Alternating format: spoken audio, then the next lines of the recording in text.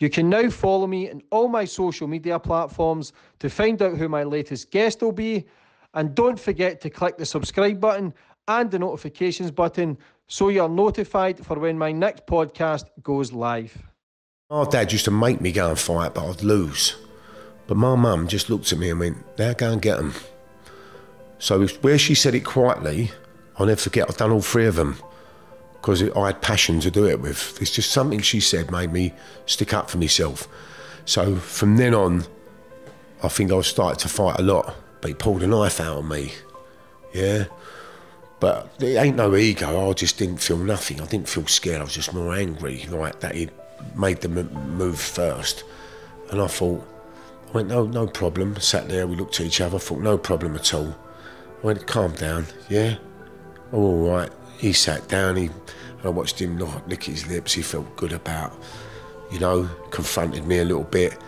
And I went out the kitchen and got a knife, come back in the shirt, and then I went, listen, I'm going now, shake hands. And then I stabbed him. How did I not have the power to say no to all these people years ago? Why have I got to go and help them all? When have they ever give a fuck? Some have, when I've been in prison.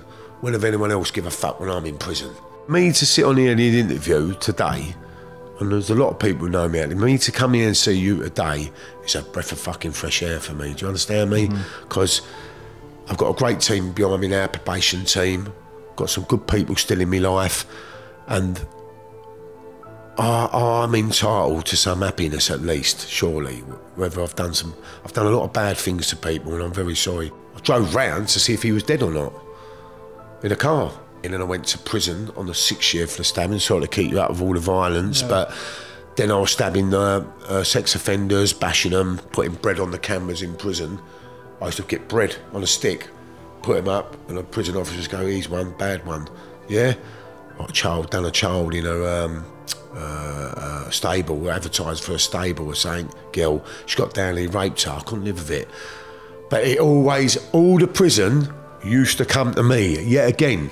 This was a common occurrence that I thought, why don't someone else do this for a change, yeah? Because I was ruthless. I'm not just hurting a prisoner, I've got a prisoner crawling on his chest, nearly getting it, like with a balaclava on. Got my own squat team in there. I couldn't even put all my violence into a short story because it's too much. Like the ag I've had over the years, pain. Because we spoke earlier and the man who you killed says, what was his last words? Yeah, that's powerful. Well, I didn't finish with me that one, but I'll answer it because I'm a man. Yeah, good call. Yeah, because I'm not going to be a coward. I looked into some unused evidence. He said, tell my wife and kids I love them because he was dying. To me, that's the first time I thought, like, fucking hell, you know?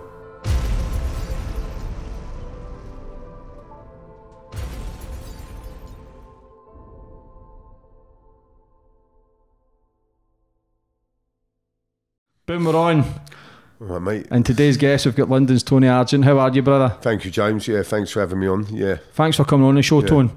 Yeah. I know you've been kind of battling whether to come on or not. Yeah. You're just out of prison last year. You've done over 20 years and a half ago, yeah. You've done over 20 years for murder. Yeah. You're now at the stage where you want to make changes. Yeah, definitely. You want to help the youth. Yeah. You want to be... You're still young. Yeah. You know a lot of people who's been on this show as well. Yeah. First of all, how are you? Yeah, I'm good. I'm good, making a big change, like massive change. Start running to close the door, and I'm never gonna. Past ain't never gonna leave you, but I'm gonna try and move forward and leave that shit behind, that world behind. To be fair, do you know what I mean? Yeah, you're looking well. Yeah. Thank you. Yeah, thanks, James. Yeah. I know a lot of people who's been inside with you, and they says you were a fitness fanatic. Yeah. Boxing, thank you, James. running. Yep. Doing 6 minute miles. Yep, that's the one. But I know you're now trying, we speak quite frequently now, you're trying to make changes. Yeah. You're trying to become a better person. Yeah. And it is difficult, but you're here. You're here to tell your story, to try and help others now. You're very well respected all over the UK, but you don't really care for that shit anymore. Nah, not at all. No. Yeah. No. I always go back to the start, my guest, Tony. Yeah. Where you grew up and how it all began. I grew up in it's a place just off Silvertown Way in Custom House in East London. It was a weird little strange place really, because it was like right next to the docks. So it was probably just built for that dock, it's East India dock. So it was tidal basin. So it was probably the most depressingest place. Like, I was born in a tower block on the 20th floor. So like, it was the wind off the river. Yeah, I remember watching some ships coming in when I was little from the 20th floor, opposite Tate and Lyle's sugar factory. And basically it was two big blocks of flats, a circle of shops, the docks. That was it, and bomb sites. 20 years, I bombed 20 years after the war. So there was all bomb sites still, like fireplaces hanging off of houses. And I used to think, God, why is all these buildings still smashed? Because the East End was the biggest bomb part of anywhere, wasn't it? It was the docks, because it was, you know, where they used to have all the animations and all that being built, factories. So I grew up there. For early day remembrance there, I used to go nursery, and I can still remember, some people think, how can you remember? Is I used to get my head punched in a lot, yeah, at nursery. Over, you know, I remember this cube thing I used to play with, and this other kid used to want it, this square shape thing. So I don't think there was a day when I grew up there where I was in battle with someone or something, and I had a brother Brian, brother David, and a sister Mandy. But my brother David come 7 years before. But my saviour was my brother, because of back in the day, he was a bit more ruthless. I was quite a soft kid, you know what I mean? Didn't really fancy a fight. Didn't really know I could fight.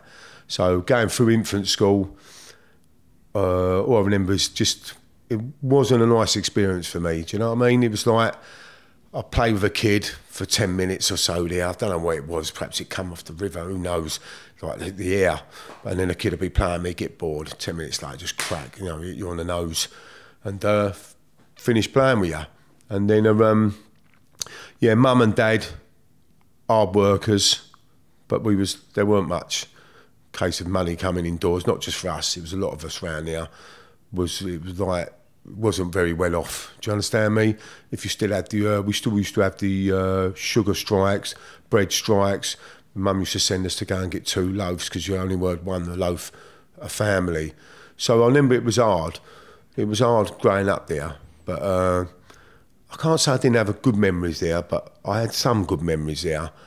But it was just a tough place to grow up. Yeah. What about your schooling and stuff? Do you know, at school, to be fair, at school, I wasn't very academic, really.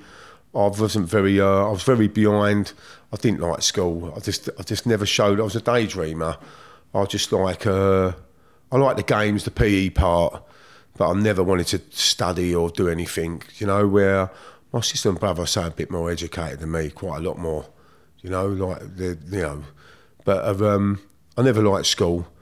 Never liked the teachers there, you know. There was an headmaster there, I won't mention his name, but he just didn't seem to like me and my brother. He's always like, you know, I remember growing up watching my brother. I looked up at my brother because he's older than me, so I'd see him in a big hall writing 1,000 lines in front of everyone. So I used to think, that's my brother. Do you know what I mean? Like, because I used to look up to him. I was proud that he was like, you know, I didn't want to go where he's going. I think he's like, he's something else. He is. You got me? But I kind of had this little proudness for him of his rebellion. Yeah. You got me? But I was too. I didn't have the bottle to do what he done, like smash a window, whatever he done, or he have a fight at school. But I used to watch him sometimes. Once he sat there on his own, where everyone has to pass you to look at you because you're a bad child, kind of thing.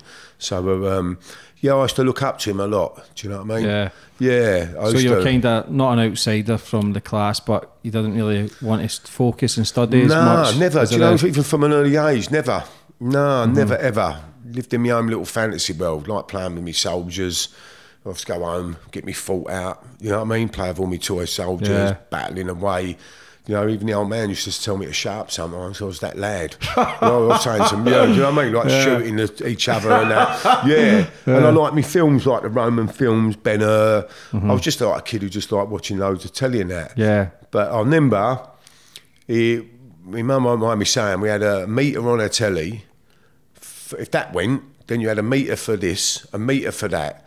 So sometimes things were hard, and there was always a man on everyone's door in these block of flats. There was a man who used to have a lot of dandruff in his hair, and he used to knock on with a big black book.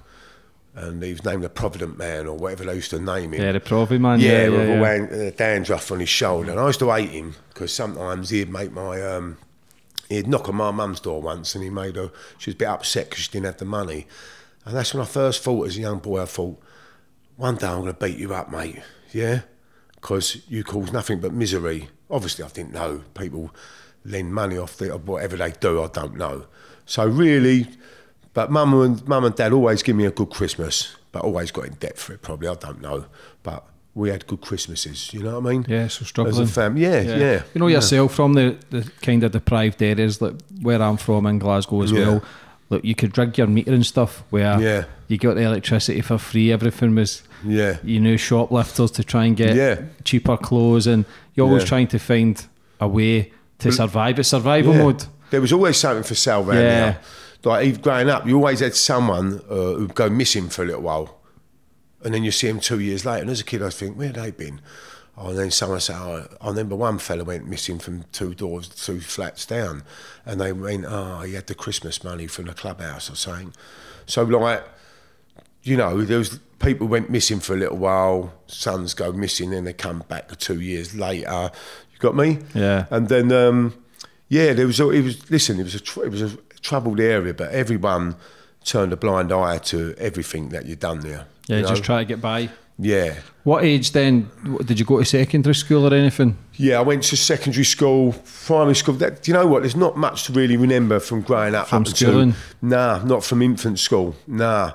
And then I did change that school. My mum moved us from that place to Stratford, West Ham. So I went to a little flat school. Then that's my first school, Manor Road I went to, was just like a prison. I've never seen a Victorian school like it. So when I got there, I thought, fucking hell, what's this about? Yeah? More kids, big bell ringing. And I went to that school there, and that's when I seemed to find I had to change my kind of persona, what I was about, mate, because it was like, there was a lot of fighting going on there, and I was a new kid on the block. Kind of thing, you got me? Yeah, so you had to find your corner. Yeah, get a definitely. reputation. Yeah. You getting bullied at the start? People tried it on with me, yeah. And then, jumping to conclude, before that incident, the 3 kids who used to bully me all the time years ago at the docks near this school there, I was one of them threw a stone at me one day. And that's the first time instigation I got with violence. And he threw a stone. And I was with my mum, and he was sitting on his bench and hit me in the stomach, took the wind out of me. And then my dad used to make me go and fight, but I'd lose. But my mum just looked at me and went, now go and get them. So where she said it quietly, I'll never forget, I've done all 3 of them, because I had passion to do it with. It's just something she said made me stick up for myself. So from then on, I think I started to fight a lot. Yeah. Is that when you started becoming violent? Is that when you started? Yeah, I learned from that day onwards that no one was I ain't gonna let no one fuck with me no more and put me in that place, that scared place, because I'm never gonna go there again. You know what I mean? To be a quiet kid and just I was a loving kid. Yeah, I was just nothing. I was just like a little, I was just to enjoy dancing at the top of the pops. You know what I mean? I used to love. That was me. You know what I mean? So, So what happened after school then, when you started getting out? After school, started doing a bit of boxing and that. After school, trying to do a bit of work, like go work. But I always wanted something different. I just couldn't stand the dismal life. I don't know why. I had something in my mind that I wanted to do. I was craving a bit of excitement. Got me? And then I first got with me, there was a gang, and we used to hang around West Ham Station. I started getting acquainted with a few of us, good about 800, I'd say, strong. And my mum used to think like I was going home being a good boy, but like 10 o'clock she'd say you've got to be in. But we started travelling the trains, and we didn't have a lot of money and didn't have a lot of stuff. I'm ashamed of this really, but we just were so analyst. We were just looking for fights. We'd go to pick an area on the train station, go there, rob, steal. So this was like constantly robbing and stealing, shops, robbing people. I know sometimes you wouldn't believe it was robbing for food. because we used to go, and there weren't McDonald's then, we used to go and get the chicken, the chicken that used to go around on the... Chicken kebabs? Yeah, no, chicken kebab then. It was like a breast of chicken, and sausage rolls. Oh, yeah. You know, so what we've done, we used to rob people, go up posher areas, take their clothes off them on the train, come back with like a designer top, and all the next top's yours. Next shoes are yours, these trainers are yours. I know some people might think that's really bad. I do. I look back now, I think, oh, mate, that's terrible. But that was us. We had nothing. But that was my first time, like, really living with this gang day in, day out. It was proper, like, it was like a little family to me. You know, I like being around them. Did you feel accepted being with them? Yeah, we all did, with each other. Yeah. We all had our problems, but, you know, we'd pull up on a train station. We was getting well known for it, like, and we'd buy the £1 umbrellas, like that, little black umbrellas. So that was like a weapon, but you couldn't, if the police pulled us, we could say it was going to rain, even in the summer. Yeah. And we used to use them as weapons. So we'd go on all the trains, we'd just pull up to we'd pick anywhere on the map, go there and find a group of lads. And that was us, and we'd just have a fight. What age did you first go to prison, Tony? I was young. I think I've just turned about 15. I went to detention centre. What was that for? I refused to do community service. I went to an house, community services, where you go and paint someone's house and that. And I went there, and my mates come past, see me on a ladder. I was painting an house, and I was on a ladder. And they bibbed and went, ooh, they started laughing at me and all that. So when I'd gone back in the room, I felt a bit like... Embarrassed? Embarrassed, yeah. And the geezer went, can you pick the paintbrush up and you'll finish that before you go? I went, you know, I said to him, listen, F off, like, go and do it yourself, you mug. And I walked out. So when I went back to the magistrate, my poor dad took me, you know how it goes, sitting in there again, he went, you will do this community work. I said, no, I fucking won't, yeah? And this magistrate was shocked. He said, do you want to go to prison? I went, well, go on then, because I ain't doing it. Then that was it. But from that moment, it's like going to a detention centre. They used to call it a sharp shop to learn people. My previous people have been on here tell you, because I've spoken to them about it. That's the worst abusive, overpowering. Back in the day, then people forgot what they was trying to do, mate. It's just become the most horrific bullying. I still carry a lot of memories from that. Painful, watching people get their head punched in, you know, turning a blind eye to it. Horriblest place I've ever been. Because I remember getting on this van, unknown to me, green van. We pull out the magistrate's court. I'm thinking, this ain't too bad, you know. Watching a cup, but I always had the eye for watching the manipulation going on between boys on the van. Well, when I got there, jumped out, I went, get out of the van, move, jumped out of this van. I thought, what the fuck's going on here? And then as I got in the office, he said, name a number. I didn't even name a number, didn't even give me one. So I said, you ain't give me one. Bang, done me in the stomach, steamed into me. I thought, fucking hell, I start fighting for my life here, thinking, what's going on? Then they put me down to a room, shut the cell door. And that was my experience laying there when a load about 100 faces looking for a flat me going, where you from, mate, where you from? And I thought, fucking hell, mate, yeah, this is like game on now. You got me? Mm-hmm. So that was my first spell of prison. It was only short, but it was it made me very bitter and angry when I come out of that first one, yeah. Very anti-authority after that? Yeah, well, you had the doctor there, they're all lots of them, no disrespect, not all of them who work there. But they were noncy, cough, drop your strides, all the boys. Like, what you dropping your strides for? Cough, and then you got all staff behind you. Do you understand what I mean? Mm-hmm. So I didn't like them. Then I looked at authority as if to say, you know what, I can't stand you, because it was the wrong impression to give. And I'll never forget, I was going to have a shower there, I had a towel on. And I see these older boys, they was older than me, 21, and then this officer's got a stick with his tongue out, whacking them, and they're all going, oh, leave off, Gov, leave off, Gov. So he went to hit me with his stick, and I went, don't fucking touch me, yeah? I said, I'm telling you, yeah? He said, well, I'm going to give Nicky, and I'm going to give you 5 points. I went, well, give me 5 points then. Something to do with a point system, yeah? And I remember this tall fella, black guy from Fulham, he went, listen, you're all right, mate. He went, you star me. So he's big. And he went, you star me, mate, you're good stuff. But I just found it was brutality. Yeah. It was just absolutely brutality, encouraging bullying. encouraging to go in a room and smash someone up, which I was never my way. I didn't like it. You got me? Watching kids cry, getting an hiding, yeah? Because if he spoke and he'd give the association up, oh, you shouldn't have been speaking. So now, down to, say, they go, James English, you've lost your association. So everyone's going to come and see you now. I don't like that. Yeah. You know what I mean? So when you get out after that, Tone, what was the plans? How was your mum and dad as well the first time you would go to prison? Gutted. Yeah, absolutely gutted. Yeah, absolutely gutted. Quite sad, seriously, yeah. Yeah, my dad was heartbroken. Yeah, he was. I never knew till my mum told me many years later. My dad was heartbroken to see me pull away on a van, yeah. Yeah, it would obviously son and that. That's quite sad. See now, even now, like, I'm not a soft guy.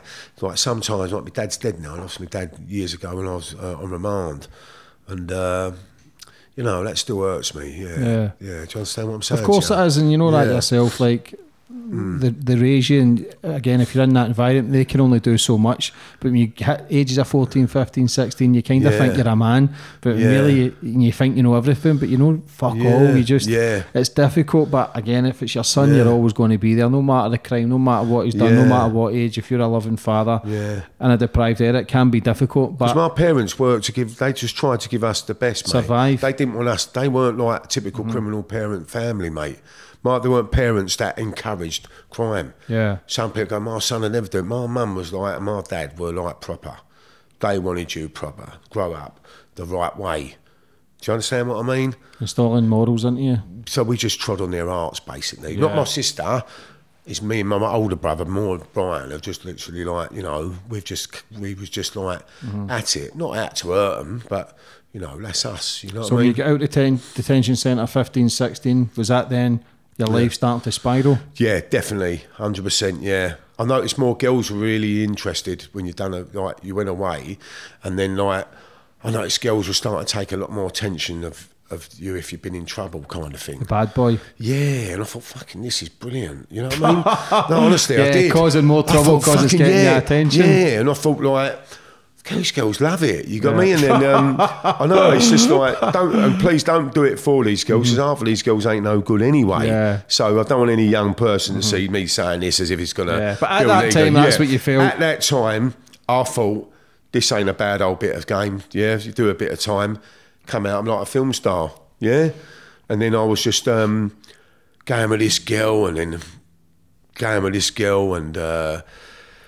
and then I wanted to learn more about addiction as like a sexual thing. I wanted to learn more, another part of my life where I was taken in by, I don't really want to like deogatrise these women, so I'm just going to call it, let's say two people I'm well known from years ago, took me in. They was about 10 years older than me, and I was underage really to have sex with them, and I was like, they showed me the way.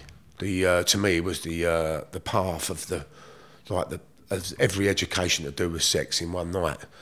So I was like, now I wanted to put this to work. So it fed another addiction into messing up, crime, and then going with more girls. You know what I mean? Just shows you how easy men are manipulated, that think sex and attention and being a bad boy is the right path. And there is a point where you do think it's normal, you think it's okay, but obviously the more mistakes you make through life, the people you see dying off, the people you see going to prison, the people you see not sticking by you realise how fucked up it is to even... Listen, it's all...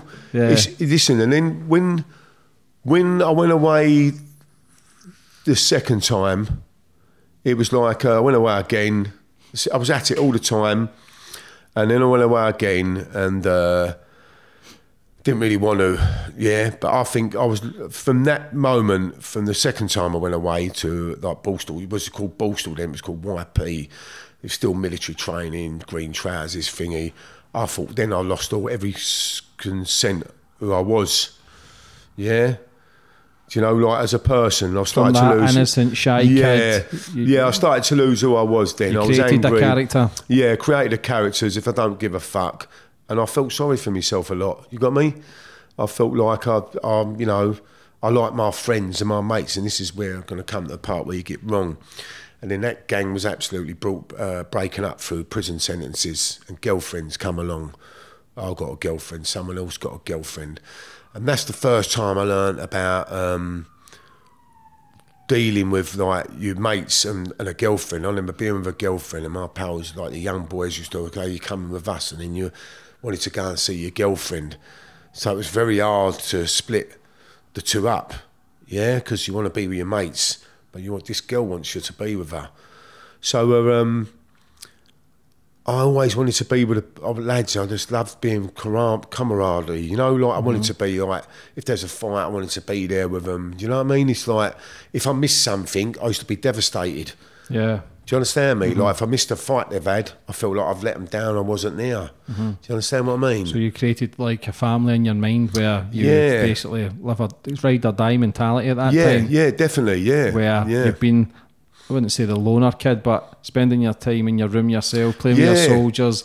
Definitely. Actually, when that's your life's at your best. When you're actually yourself. No, when you get into, you taste the sex or the alcohol and all the bad boys, and being in prison, you're getting a bit of attention, but you're getting it from the wrong kind of people. Yeah. Did that grow your ego then? That definitely. You think, definitely. Yeah. But this is, look, it's a bit more powerful. It ain't just as easy a Monday as I'm saying there. You got to remember, that's like early years.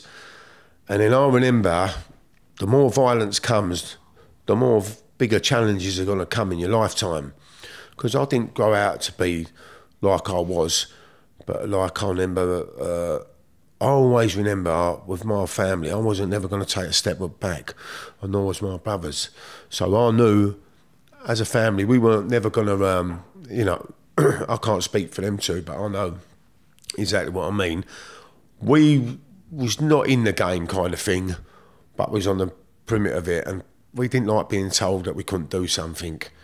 So that's when things started to change, as I started having it more with my other family members, and moved away from the younger group now, come out of prison and started going into another group, and started to get established, like, you know, we didn't like being told what to do, which a lot of families from that area didn't.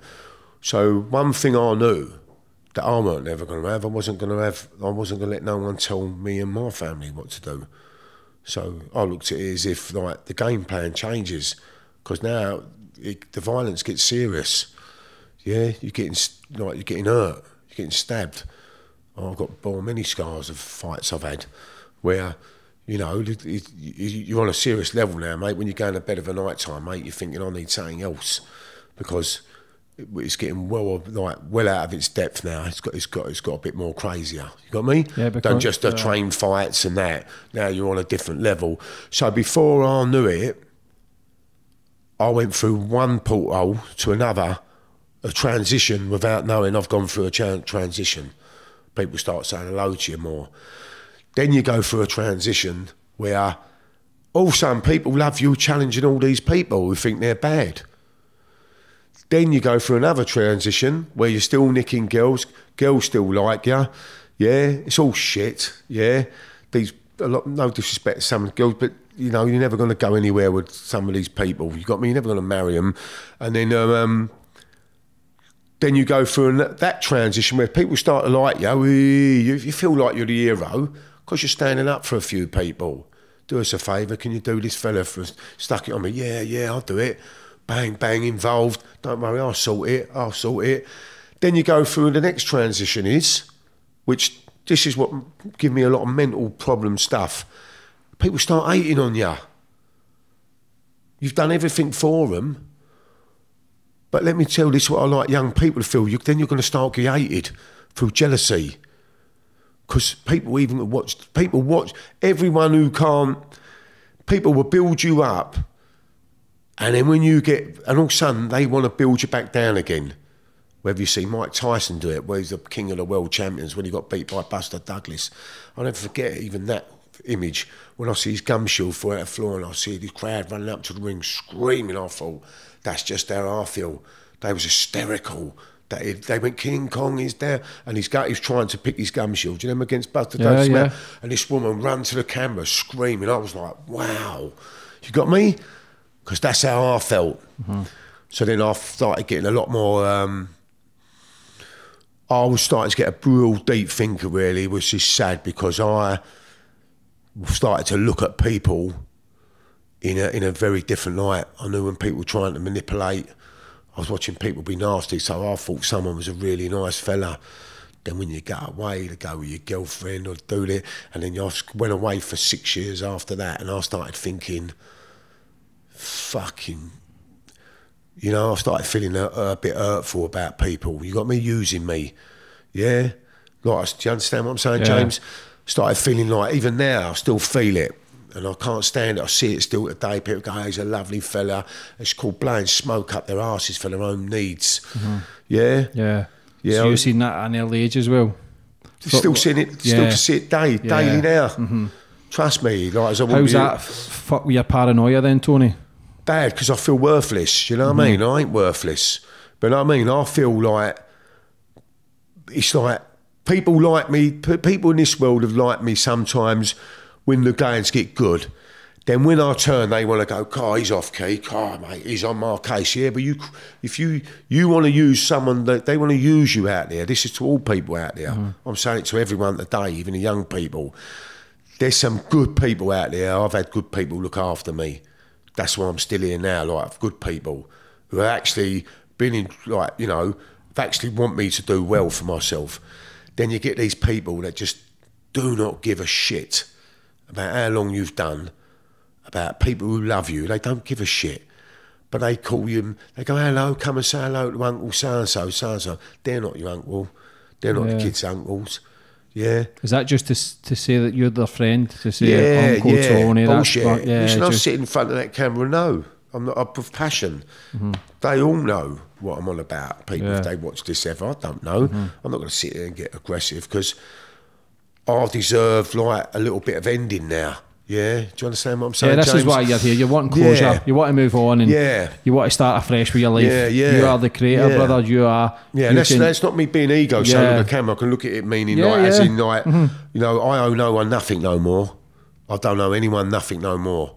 It's just the people who there's an old saying is, don't get even with those who hurt you, get even with those who love you. That's a great saying. Kill them with success. Yes, because exactly, because I'm allowed to have a bit of life.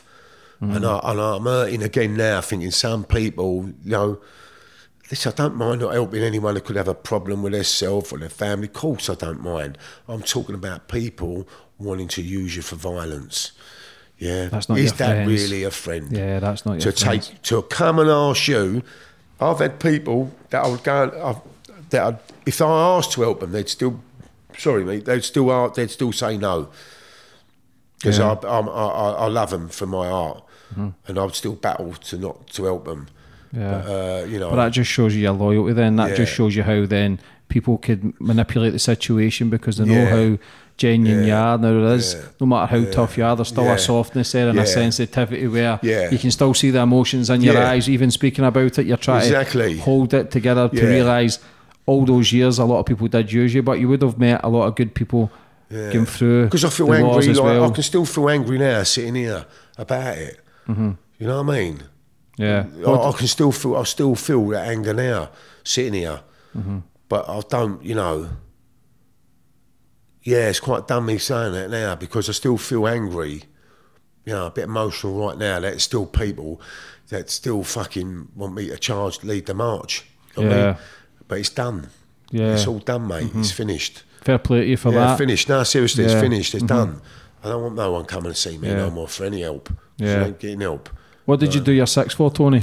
I was looking after some premises back in the East End of London, and listen, it was a raving sniffing coke then. Like, I've gone for transition to like partying now. I'm talking about ounces, I'm not talking about little bits. Never was going to be a criminal. Listen, I could have had everything perhaps, but my heart weren't in it to win it. Because if you understand where we're going from, don't want to lose where we're coming from, you can keep track where I'm coming from. Do you understand what I mean? I've been just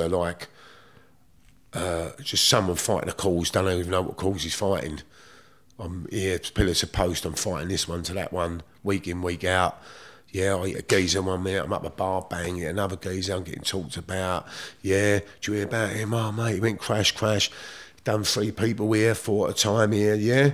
So I was in a restaurant once, and in this restaurant, got on with the owners. It weren't like a protection racket. I didn't throw chairs through the fucking window like plaything thing or nothing like that. I was just honestly, these people like me. But what they didn't realise when they took me on, my brain was a mess, like a complete mess.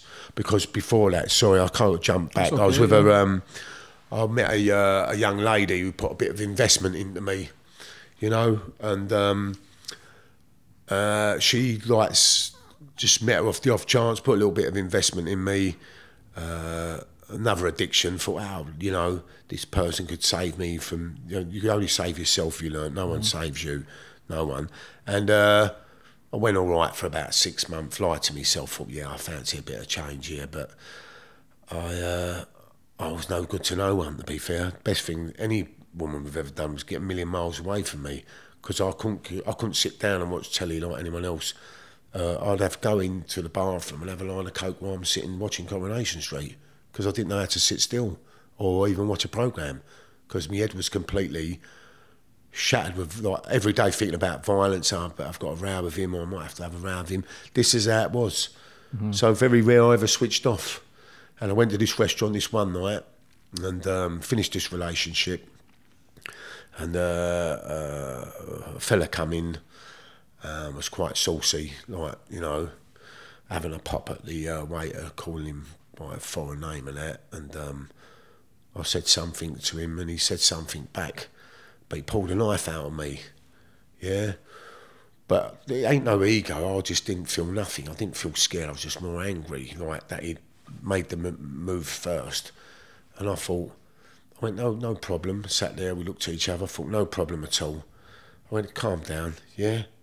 Oh, all right. He sat down, and I watched him lick his lips. He felt good about, you know, confronted me a little bit. And I went out the kitchen and got a knife, come back in the shirt, and then I went, listen, I'm going now, shake hands. And then I stabbed him and nearly killed the poor man. You know what I mean? You know, I remember it was horrific. I looked in his eyes and it was quite a severe stabbing. And, you know, if I look back now, sometimes I look about a lot of my life and I think, mate, you must have... You know, sometimes people don't... You can talk about it like there's no sensitivity of it years ago. Now I look back now, I think, you're fucking madman. You're like a lunatic. It's not good. Yeah. Do you understand That just shows you how vulnerable you must have been at the time. And everybody, and I always repeat myself on this, people, the ego's been dented. The guy's pulled a blade out of you and you're thinking, you cheeky cunt. But and then you've went and got a blade and you've done the exact same. You're not a lad. I wasn't a lad. I believe I was a lad. Today I'm allowed to do what I want. But I felt I wasn't a lad. I'm not allowed. There was people there who knew me. So I thought, you now got to do something. Because it's the reputation that you've created bullshit. In your mind, yeah. It's, I want to leave it, but I can't, because people go, that's a liberty, and all mumbling. I'm thinking, wow, man, now I've really got to do something. I can't just threaten back your ship of cannons, and I'll go, all right, James English, mine's here as well. That's not good enough. They want to see something. Yeah? They want to see an action for a threat. Yeah, but that's not their doing. They didn't fall. That's me. They're my actions. So it doesn't matter what people made me feel. I felt I always had to end the product. You understand me? Yeah.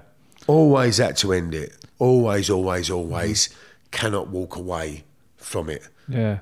But how sick is that for me? That is the sad that's thing. Heartbreak. Listen, I'm not joking, mate. That kills me. Still today, I would have had a better life.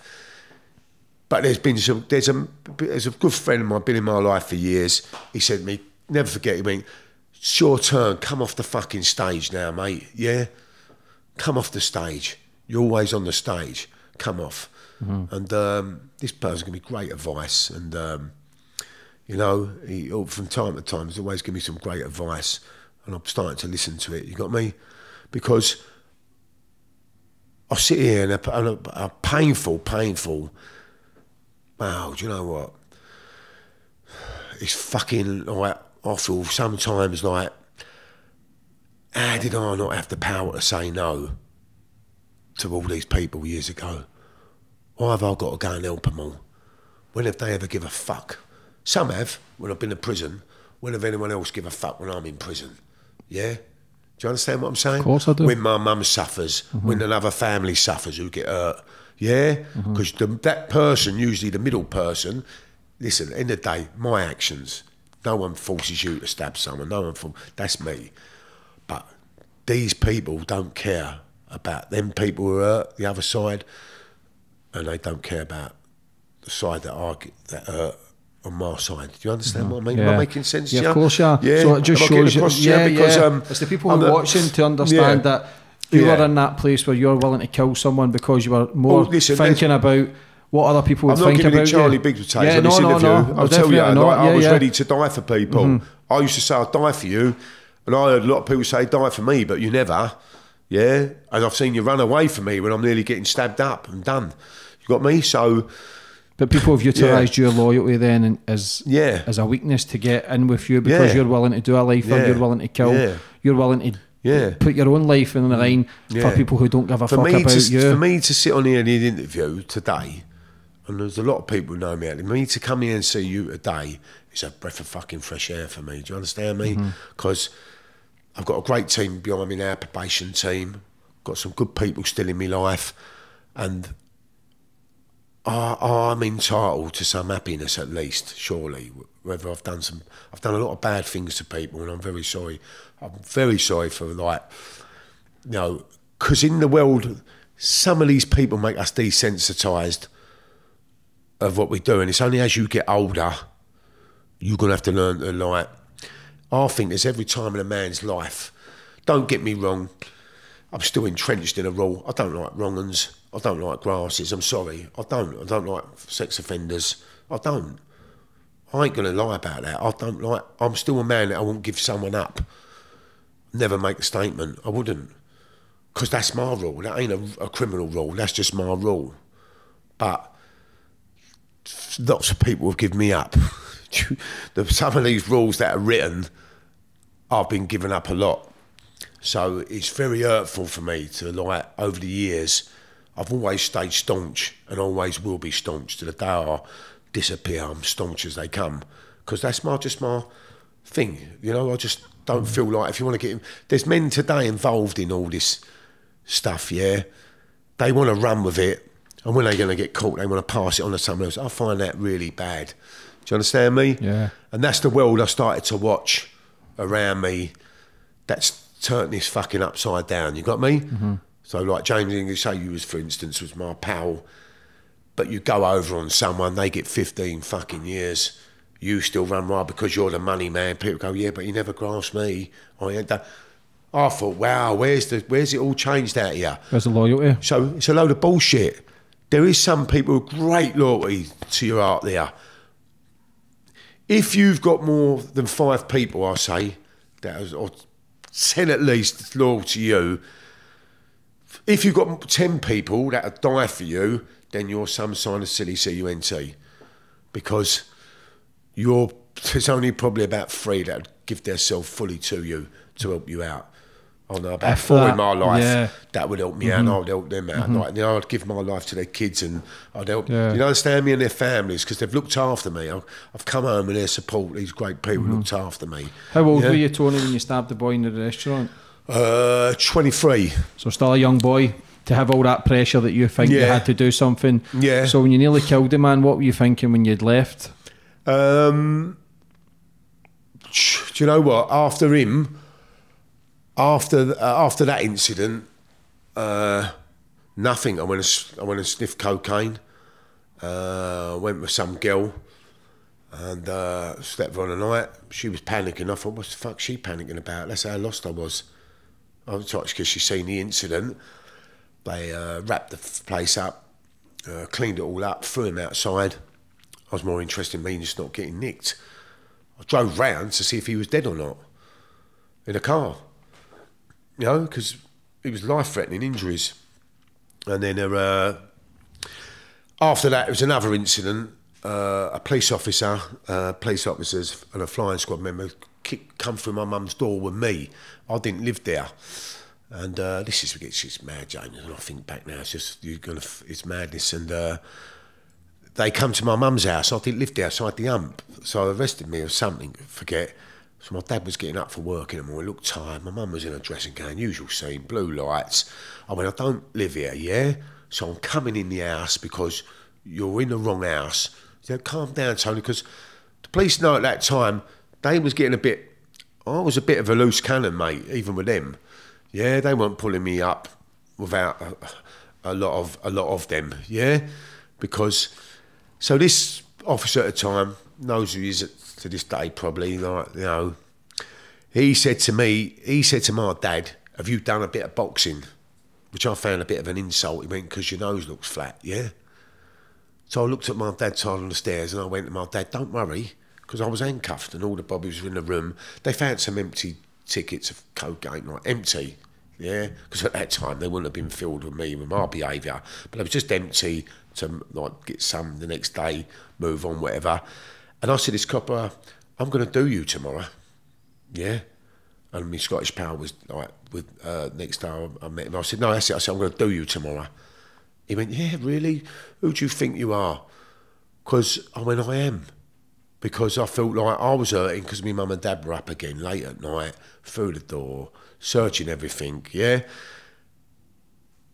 I took that personal, do you know what I mean? I said to him, I'm going to do you tomorrow. I'm coming out, Dad. And I looked at him, I went, I'm going to do it. I said, if not, we get in the van now, I'll have these handcuffs on. I said, I hear you're ABA boxing champion for the Metropolitan Police, yeah? So he went, yeah, so what's that got to fucking do with it? I said, well, I'll leave these on now. This is true story. I'm not here to talk ego. I said, we get in the van now, win or lose, I know I'm going to do you in the back of the van or in the cell. I said, all these can have a fight at me after and kick the fuck out of me if they want, if you lose. So he's gone, who do you think you are? Next day I got bail, my Scottish mate, I won't name him for certain, he comes and sees me, come outside West Ham police station, they're on me as soon as I come down the steps, just want to search her again. But my friends just give me some cocaine, but I had a little thing in my pocket where I'd sling it round, it was hidden, yeah? So I slipped that round, thought that's secure, as they pat me down, gone past that, they're looking, thinking, right, because they know I like a supply to party again. So my Scottish mate, we were walking along the road, I got a phone call as I'm on the road walking along, and my brother said, you ain't going to guess who's in here. Yeah, I went, who's that? He said, the other fella, the old Bill. And as we walked in, I looked over and I looked back, I just can't believe I've done this. I looked over now, what man knows, every man don't like a prison sentence. No man would do anything not to go to prison. I thought it's worth my prison to go and get him. So anyway, I go to the toilet, and I'm not saying it's big, because I don't want to give the wrong message. I'm saying how crazy it is. So let's not please think that I'm building this up as an ego thing. I'm saying how mixed up I was. So I go to the toilet, have a line of cocaine, walk round to him, I go, right this, I go, yeah, you all right? He goes, you're in enough trouble you want for a stabbing in a thingy. I went, oh yeah. Absolutely annihilated him, yeah. And they was going to kill us when they got us. Like, they was literally like searching boots, Carl. They knew my mate had gone back to Glasgow. He slipped. I should have gone with him, but I stayed thinking I'd go another route. But someone grasped me up, and I was caught. But I took a doctor with me because otherwise they would have probably killed me. You know what I mean? At that time, because he had a lot of injuries. And then I went away again, and I beat about 5 not guilties at the Old Bailey. Because they said even though Mr. Argent had done all the damages, a lot of people jumped in. The cop said no, but I knew he'd done the damages through my fingers. But the judge said no, it's an affray because he's the only one here today. So looking at 15 years even then, I've reduced down to an affray. And then done that on remand and then got the 6 years for the stabbing. And then I knew I was going a bit funny.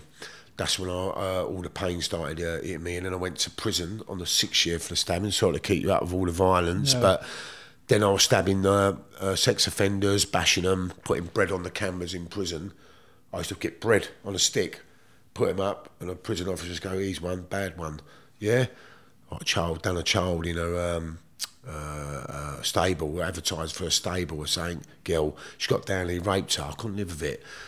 But it always, all the prison used to come to me, yet again. This was a common occurrence that I thought, why don't someone else do this for a change, yeah?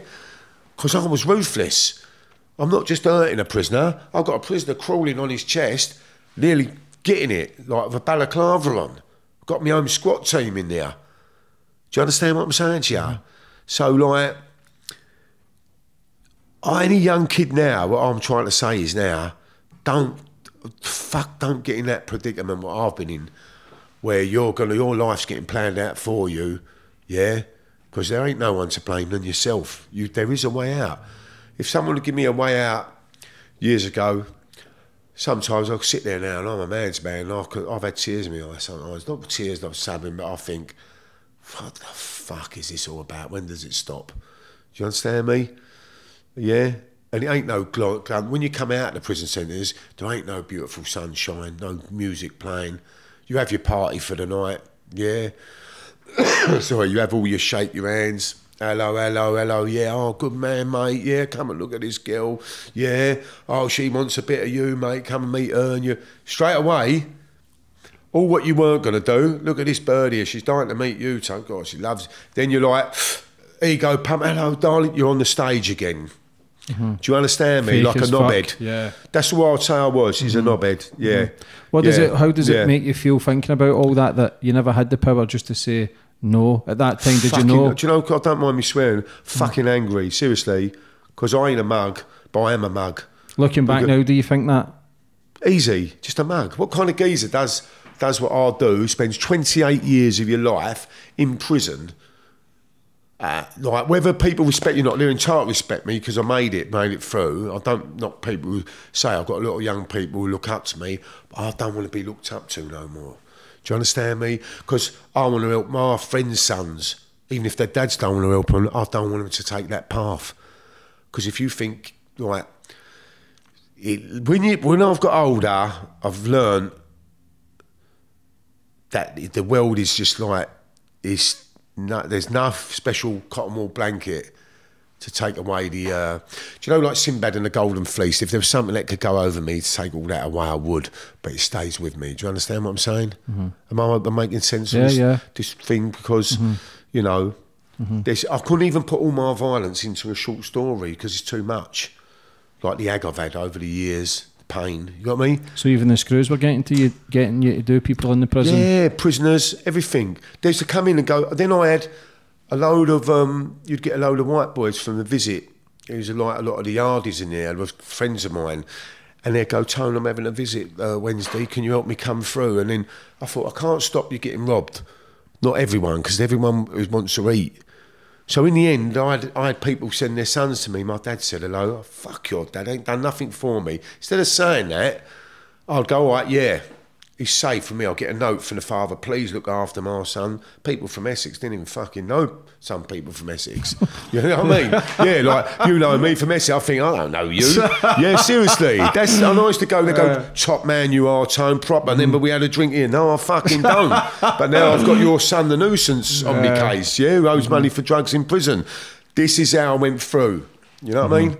Everybody want a piece of you. Yeah, yeah. That becomes tiring as well. Yeah, you wouldn't think so. Yeah. Yeah. So, I'm sorry to swear a lot. That's okay. Because yeah. what it is, I've just get emanated because, you know, the real people who know me know what I've been through, mate, and they care about me. It's the real people. I've got a lot of love for still some good people that actually really care for me. And if I get in trouble now, they'd still tell me off. You got me? Did you know, Did you know that time, Tony, that you were fucking losing your shit? That you were... Lost the shit. Lost the shit. Drug-fueled alcohol. Lost it. Anger, frustration. What do you think you were angry at? You were letting yourself down, or your parents, or everything? Do you know what? Someone could say something to me at a bar, and if it happened, I could have gone, whoop, whoop, whoop, whoop, whoop, and I wouldn't stop. That was me. Do you understand me? Literally could not be stopped. Unless you fucking put a, like, do you know what? I was just, the hurt in me, I knew I was getting used, but I just couldn't say no. Were you getting a buzz from it as well, though? Was it an adrenaline kick or anything? No. I was quite sad after. After a while of violence, I used to get quite sad about it because my hands would be sore. This one man once said that he'd have up to 2 fights a week sometimes, 2 fights a week, 3 fights a week, you know. And you know, and then this ain't from out going through all the Cat A system yet. So my life's long. I can sit here with you probably for 7 hours because I'm trying to shorten it down because it's long even from childhood, like, but I'm trying to break it down into the best way I can to, you know, get it done with you. What did you do after year 6 then? Come out, I sniffed gear full through the prison system. We was at a prison called Blundeston, and I think you had Jamie on who would tell you about this prison. It was out of control, really. No disrespect to the staff there. Listen, it was heavy duty, mate. Yeah, play football on a Sunday. I used to put metal studs in, scrape them sharp, jump up in the air, you tackle someone in the face. I mean, it was a prison that ran on the edge, full of drugs. It weren't no changing you there. We was training. There was steroids. I'm talking about more coke on the street. Sometimes I probably puffed than there was. We was partying on ecstasy, raves. I mean, Reggie Craig was in shock one day. I remember him looking, and we had sheets up on the spur with music all plugged in, and we was all dancing, like literally 4 or 5 E's pumping away and sniffing. And I remember saying to Reggie Craig once, "Do you want a line?" Yeah. He went, "I had one of that off Frank Sinatra in the 60s. I went, "Do you want another one?" He went, "Oh, no, not for me." He was in amazement how this generation had become like, it wasn't just me, mate, people was getting fucking weighed in there, mate.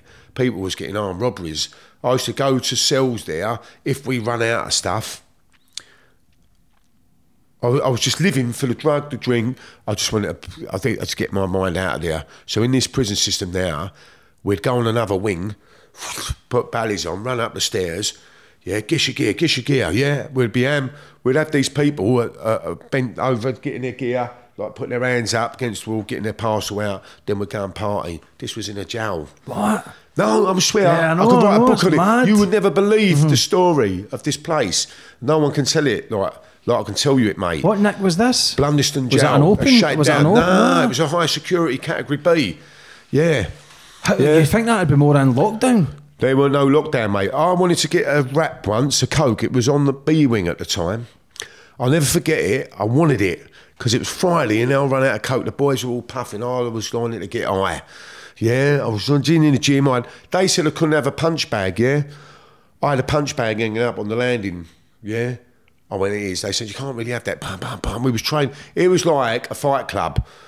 Then some people put cushions round their head just for a bag of heroin, yeah? Because no one want to spar each other because we're all in feud on steroids, like people we had a wing from all London, all different parts of London. Essex was allowed in, so it was Essex, London, and then you had the Scottish boys over on there, but were friends with us. So you had all the Glasgow lot. So there was a lot of trading going on with Vooch. They was the brewers of the U. Mate, the Nick was mad. Then you had an heroin wing, Marzipan wing. And then you had Bond Street. When I first turned up there, the prisons officer, he said, "That's where you get all your drugs." All down there. I thought, yeah, is he fucking mad, this geezer?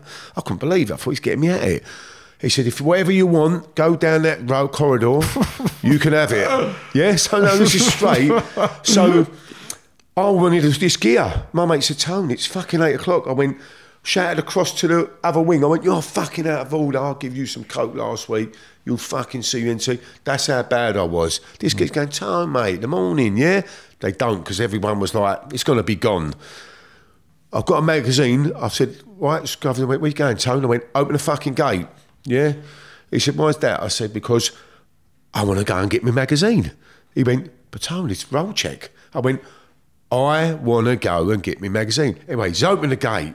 I'm on camera, on my own, walking to the other side of the jail, bang on their gate. He comes down and goes to, I went, "Give me fucking the thing, yeah? We're partying over here and all."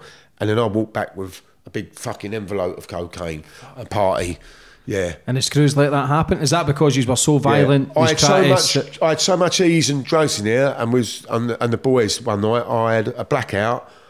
I was in there, and all of a sudden I stood up, and someone gave me a joint. I was reading a fucking book, and I thought, I couldn't breathe, and it was electronic system door opening. I pressed to go out, and as I went to get out, I just went crack. Like, fuck me nose, broke my nose. I hit the floor. And I was on the land, and I crawled out, and everyone was nearly writing to get the screws to come up. And the doctor just come up and they said, "What's he had a heart attack, Gov?" I went, "No, he really ain't." He said, "Just too much partying." And I had a spliff burnt right across my chest. Yeah, well, the spliff was just burnt. People used to walk around, officers, we used to be wired up to the electric and joints in the ashtray. It weren't the office, listen, it weren't like we took the pit. Just listen, we go to this governor at the time, so I need an home leave, yeah. Yeah, you got me, I need an home leave. You go, yeah, all right. You're like putting it on him to get you out for 3 days. You got me? It's just... That's mental. I swear to God. So I come out after that 6 years, I come out, I knew I was in trouble because I was gone. I've been locking yourself away with a high attendance of drugs and partying like that in an environment of enclosure and violence. I come out within about 24 hours. The geezer I had an altercation with, got a couple of Mars scars with. I bashed them before I went in. So when I come out, I was like, then I've got another tear up. The reputation's perceived me from there now. Now I've become a man, not a boy. So now I want some scores to settle. So instead of coming out and thinking, let's have a better life or quality, or even if you're going to be a criminal, Tone, go and nick some money. Nah, I'll just like to have a war. You know what I mean? Violence. So our pointless, if anyone watches this and thinks, if that's your path like I am now, then you've got to be fucking mad and you're going to throw the rest of your life away. Because my only point was fighting and violence and settling scores. What were you running from, Tony? What was you hiding from? Your own method of thinking? What was making you become this violent character? Even the youth. Do you know what I'm going to say to you? Yeah. I don't care how soppy it sounds. I swear to God, this is something I will choose to share with you, but I don't really want to, is I just want it to be accepted by someone to love me generally. Does that make sense? Yeah. Yeah? Someone to love me as a pal, boyfriend, girlfriend, friend, family member. Someone to love me for who I am, yeah? Well, instead of like letting me down all the time, you know, like I'll give you something more and then you go and hurt me, betray me, yeah? Because a lot of people have betrayed me, you know, it like hurts me, you know, but I should move on from them. Yeah, fuck but them. It seemed like, from now on I was waiting, I always used to say, it'll only be a matter of time before anyone hurts me or betrays me. So I find it very, listen, there's someone close to me very now as we speak, you know, who knows that, you know, and knows that they've gone through hell and back to win my affection, like years, and ring to know that I know they've got my back. Oh, I wanted someone to say I've got your fucking back, not through violence, not through crime. It's someone to care for me and put their arm around me. Everything's going to be all right. Is that too much to ask? That's what you don't get in that shit world. Yeah. So you get some. Listen, there's some good. Listen, I've had some good. Don't get me wrong. There's some, you know, a man that's looked after me for years, lovely guy, some other friends that looked after me. There's some good people in here, I want to say, who've helped me change my life and wanting me to change for the better. They know who they are, good people, and makes me emotional because they're good people. And do you know, they've been in a bit of skull years ago, whether they ain't or aren't. Some are just normal people, but they want good for me. They're the people I respect. Not the people who want me to just go and have a roll. Yeah. Why does it make you so emotional thinking about the people who do give you love? Do you feel as if you deserve it? Because when you talk about... No, I don't think I do. Because I just think I've been a bit of a failure. Do you know what I mean? I really do. I don't know, when people big me up, I think, what are you bigging me up for, mate? You know, I always say, like, to young geezers, I go, Tone, I heard you had a fight with this one. I go, listen, lads, honestly, I say, do something. Just do something else, because it's going to end up shit. Yeah, because you're respected from the youth and the old school, and now you're here thinking you don't want people looking up to you for the wrong reasons. When I see them and that, and I feel sad for them, and they go, I know some boys are going to be judging me now, think, Tone, but we like you. That's sad. Yeah, I know you like me, but like me for me, but don't like me for all the ag. Don't like me for all the violence. Because I've changed a lot of young boys' lives in prison. Some have become boxers, like I told you about. Yeah. And I'm very proud of that. There's the boy, like the boy I trained to box, and he got out there and he fought for fucking like high stage of boxing.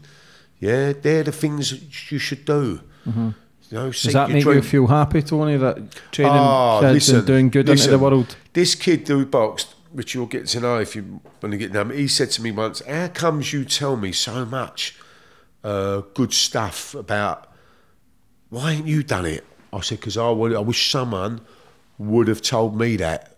And, you know, like, sometimes don't glorify. I said, because there's some proper tough men out there. I said, but there's probably out of 100% tough men out there, yeah, you're going to find 50%, 60% of them are rats, nasty people are only going to take for what they want. Do you understand me? Out of you or your wife, or when you go to prison, they want to go and get your wife, they want to go and sleep with your missus. That's what they're all about. Yeah. You know what I mean? But somebody probably would have told you, your dad would have probably told you, but you were at that stage, you wouldn't have listened, Tony. Nah. You were so fueled with. Do you know what? I never listened. Yeah. Do you know, I used to go in a pub years ago, and then there were some older criminals and that, let's go, got to slow down, boys. Go, fuck off, slow down. I used to say to them, you slow down. And then I even learnt with people. I used to watch people I used to look up to. As I was getting older, I thought, he had it stuck on him then. He didn't bring one of them back, and he didn't bring one of them back. So there's a chink in his armour. Because remember, I'm not a big man. Some of these men were really big, like hands like shovels. So I thought, the way of war, combat, is like, to me, the most ruthless you are, is going to make you get that, like, you know, no one's, like, people think twice. There is some people that, of course they match you, and they match you with fire, but some of these I used to look at were pretenders, because they go, yeah, they might carry a gun, but they're never going to fire it. They might carry a knife, they're never going to use it, yeah? Or if they do use it, it's by accident, yeah? So I even learned how, when there was a lot of different sections of groups of criminals, I'd go with this, like young boys, when I was growing up, there's different areas of young boys. So I'd go to the leader, even though I knew them two didn't like me, I'd go to the leader, make acquaintance with him. It's like Art of War. I've picked a book up once called The Art of War. I've always fucking knew it. I knew it before I read the page. Because it's a shame that I got in that world so entrenched that I'd go move to the leader of that kind of firm, get with him, and then get my revenge on the two, make such a good pal out of him and friendship that now I've got these two to deal with, and he ain't going to protect them no more. Do you understand? I infiltrated. Manipulated it. Yeah, manipulated, infiltrated. So everywhere I went, I'll go wherever I want to go. You got me? Yeah. So you're bang on the ball with mentally, the tactics, the calculations. So sitting here now, Joe, you imagine being in here, looking at all that. Imagine the years, that's just a tiny touch. But like, I've got a good probation team now and a good backup team, and now I'm just starting to get a bit of help, mate. How well are you coming on here telling your story today, the probation team? Yeah, good. I told them first because, you know, I've been mucking around. I'm not mucking around for a year. I've just been floating in. Like, and it's not down to. I've had three probation officers, and they've been saying to me, "Tone, we're waiting for you, mate." Because I'm thinking I'm going along and I'm waiting for it to get me off. You know, we're waiting for you to start speaking, mate. Because you're not. You're going through the motions. Yeah, but it's understandable spending so much time in prison, Tony, to then coming into a fast-paced society and try to figure it out, who to trust, what you want to do with your life. But you're here, you're putting your story here to get some closure, flip the chapter and write a new story. Now, I think, does James understand what I'm going on with here? Because it's that I do understand, Because it's that... Yeah, it's fucked up, I can't... That's why I said I'm going to do a book, because it has to come out in stages, because it's so fucked up. Yeah. My life, if I put it on a video now, you'd probably bang your head out that window and spew up. Because it's that fucking mental. Do you understand what I mean? There's coke, there's ease, there's partying, there's madness. It's like foot down to the ground, non-stop. Yeah. Yami, who you met, Yami, who's been on, who's tried to change his life. So shout out to Yami. He's doing his videos, spent 40 years in prison, and now he's doing his thing. He's finding his feet, he's finding his rhythm. He told me a story when you were in prison. I think a couple of people were trying to get back Larry with him, and you've... Yeah, there's a geezer, Yami was like, I mean, disrespect, like, he was someone, there was a fella there, and I wanted to get home. I started to really started to get paranoid through the dispersal system, okay? I come off the book, and some people get jealous when you come off the KA, mate. I've done 10 years on it, and there's people getting jealous. There was actually a criminal, I won't mention his name, was once. I come off it, everyone, well done, Tone, like, give me a bit of praise, 10 years, yeah? Some people want it 20. So I come off it 10 years. He went, well, how did you go off that then, Sean? I've done like 9 years on it, and I ain't murdered no one. I looked through the fence, I went, how about I smash your fucking head in, mate? Yeah? They're just so... I had an extra gym... These are top... Some of these criminals grass you up in there. I had a gym session, extra gym session. Pete, I went home. I was under 40 then. I wished I was today, but I ain't. But I was under the under 40s then. And the gym session, I had one extra. The gym said, Tone, sorry, mate, can't have it. I went, what are you fucking doing this to me for? Got a long time. Give us a break. I went, ain't us, Tone. It's one of your boys, one of your own. Seriously, bitterness, jealousy, they all know they are, but there's some good guys in there. And I really feel for suffering. They've come out. I've got some good friends I've gone along that in the trenches with, you got me? Like Yami, I've never ever thought I'd see a change in Yami. Fucking Yami, like, Yami was just someone I talked to a lot. Yeah, and he knew he used to look at me and know whether I wanted to speak or not. Because I was like, you know, like Yami, he picked his moments to me, and I love Yami for that. We go back a long way. And it's a pleasure to see some of these boys come on here. Then you get the boys that go, yeah, look at that guy going on there. Yeah, listen, we don't care anymore. Yeah, we don't care. We don't have to. There ain't no ego. We're not carrying our ego flag no more. And they're probably the same guys who'd want to come on here. But yeah, it's probably the same guys that stuck you in the catties for your gym session. Exactly. Right. Do you know what, James? You couldn't put it better yourself. Do you understand me? That is the truth. And then I come off of that, and I started to feel like there's a little child coming to my life, like my family. Wow, that makes me emotional. Fucking hell. Anyway, older, about a week old, and I've come off the catties, moved. That makes me quite emotional, funny enough. Yeah, and I held her in my arm, and I thought to myself, listen, like this, let's hold over the bottle on a visit, and you weren't supposed to stand up. And I said, listen, I'm standing up. And I held this little girl here, and this is what I say to these young people, when there's children in your life and things like that, it's like taking away people's fathers from them.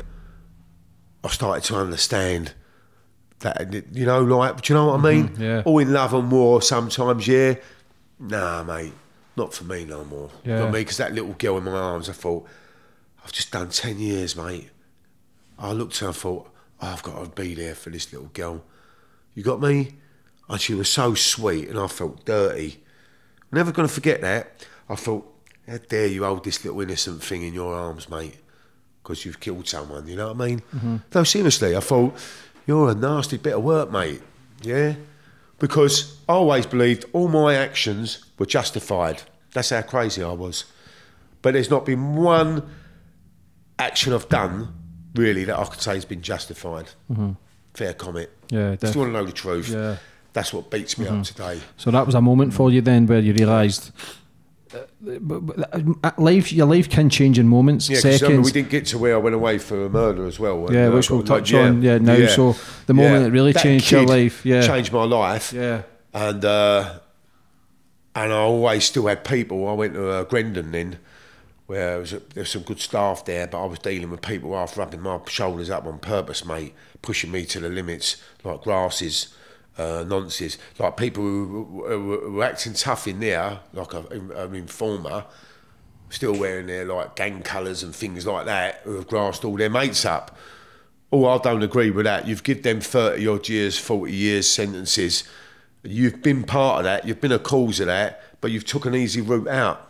Do you understand me? Yeah. That still affects me. No loyalty. No loyalty, no. And I had sex offenders nudging me in dinner queues and that. You know what I mean? How did that affect you though, from stabbing them inside prison and on sees the sex offenders to be then surrounded with them? Because I know a lot of people who's went to Grendon... There was only a couple on my wing, and I found it very hard to tolerate them and make me physically, you know... God, I think I spoke to my friend once on the phone. I went, I can't do this no more. To my male mate, and he went to me, Tom, come on, mate, you're there now, mate. And but listen, let me tell you what, some great staff there. I've got to big them up, mate. Because let me tell you what, I don't know, I'm not a liar. If I sit on here with ego, it's be ego again. Go, no one helped me. They was good. Because I lost a kid years ago, and this woman helped me out there. Do you got me? So there's some good staff there, but you got a lot of people hiding in there. Yeah, they're going there for an easy bit of time. You know what I mean? Yeah. And I've looked at them on a meeting and thought, God, when you get back to normal prison, mate, you're in like, God, you know. So I know a lot of people's went to Grendon. I've had Noel Razor Smith on the shows. Noel's totally changed. Listen, Absolutely loved Noel. Noel and me. Noel found me hard work there. I asked Noel. That was quite. I always used to say to me, Tone. That's no surprise though, Tony, no, to be fair. No, After seriously. some of your stories. Yeah, seriously. Noel was like, but Noel done a lot of help for me. Noel and a few others, and a Scouse fella there was good. A lot of people done, and they give me some nice visits there. Learnt me to have a time with my family. Like my family, like we used to come up, like just like Lisa used to come up and that, and I used to just have a nice time and be able to talk without being on an hour and a half visit. You know, start to like have a bit of attention to me and like, you know what I mean? Yeah. But you know, I didn't know where. I still had no voyage in there, mate. I don't know where I was going to land. Isn't that crazy? I had some pipe dreams. Then I had these visions. I wanted to go to an island in Scotland somewhere, right out of the way, where only I live on it. I mean, come on. It's kind of running away as well. Yeah. The grass isn't always green on the other side, unless you sort your own shit out within. No. So the night then, when you got your 20 before all that running, what was the procedure going up towards the man you killed? What was the day before? Bad. Darkest place ever, to be fair. That's the worst place ever in my mind before leading up to that. Yeah, really dark. Out of control, really. Was it an enemy? No, he wasn't an enemy. No, he was all right. He was all right, mate. We was all right. Other people made us enemies, if you know what I mean. Other people in your head? Yeah, other people, just other people made us enemies, yeah. We weren't enemies still, though. We just fell out. But, it was sad, because other people, the people to me, listen, as again, my actions, I'm not blaming anyone else for this, it's me, right? But, I laid in bed for a long time. I had to crush that thought for a long time because they're the two men responsible, really. Even though I'm responsible for listen, no one told me to do that. Yeah, but two people got it going. Do you understand what I'm saying? Yeah. Fed the fire. Yeah. And we had no qualms. Yeah. All the stories people heard, they weren't the right stories. Me and him was having an all right time there, and I wanted to do someone that was with him, and he begged me not to, and then the other geezer got him involved, and the other fella got him involved, and that's all I'm going to say. And this was in 1990? No, that was the 6 years I got in 1991. Yeah. No, 1992 I got the 6 years, just started in 1992. And the murder, was just, listen, I'm going to have to say it, two pieces of shit out there, really, who caused him his death and caused me a life sentence. Yeah, look, we're all going to say, yeah, but you didn't have to do it. No, I didn't. I done it, my fucking actions, but them two men lived in my mind for a long time, and I've let them go, believe me. And they're lucky I'm not really in that. I don't want nothing more to do that, but that's I carried that for a long time. Do you understand me? And who was that? So I say to young, sorry, James, be careful what you wish for, because some of these people, they might not tell you to shoot someone, but they put a fucking gun in your hand. Do you understand what I'm saying? Manipulated? Yeah, definitely, 100%. And the other geezer on the other side, I pushed that man to come out and help him. Yeah? Yeah. There you go. If you want to do this gangster bollocks and all this fucking shit, sometimes, half of you are never going to be real ones, so don't bother, because I'm not nothing. I'm just a man who's been absolutely thrown in the fucking deep end, made silly choices and made silly decisions, life-changing decisions. Yeah. So I ain't nobody. I ain't no legend. Yeah. Yeah. I know, because Yami called me a legend. Yeah, I understand that. A legend as in friendship. That's what he means. So don't people get... Yami's good stuff. He don't mean legend me off like I'm a bad boy and I can take on everyone, because I can't. You know what I mean? But as in a legend, I've got on with people. Call me legend by that, because I am well liked by a lot of people up north, Glasgow, as you say, everywhere. Because I'm a legend, because I get on with people. When people get to know the real me, I'm all right. Yeah. I just don't like piss takers and users. There's still a lot that really of it going affects you, Tony, that? Yeah, badly, yeah. So it does, to think people have took the piss and... Yeah, I'm still paranoid of it now. Yeah. Of love. If someone loves me, I find it very hard to accept. Yeah. You know what I mean? But you're identifying with it, and that's a step forward. Yeah, of course. Yeah. So when you found out you killed that man, what were you thinking then?